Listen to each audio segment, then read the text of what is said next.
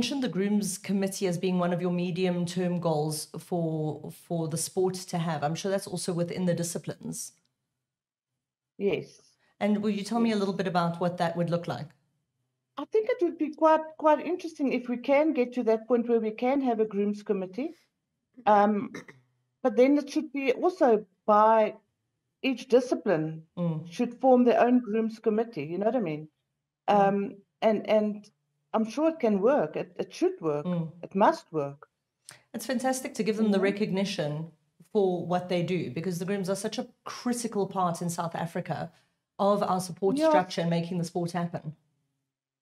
Absolutely. And myself and Renae were talking the other day that we are trying to identify like the top, well, let's talk, the top grooms in each session now that we've done. We've done 3 courses, and Renae can vouch for it. There's some really outstanding, knowledgeable grooms. And we work for Equestrian, you know, for the grooms courses. And they've now approached us and said, maybe we should look at taking and go further and maybe get credits for them if they've done the course and they've passed the exam that we set.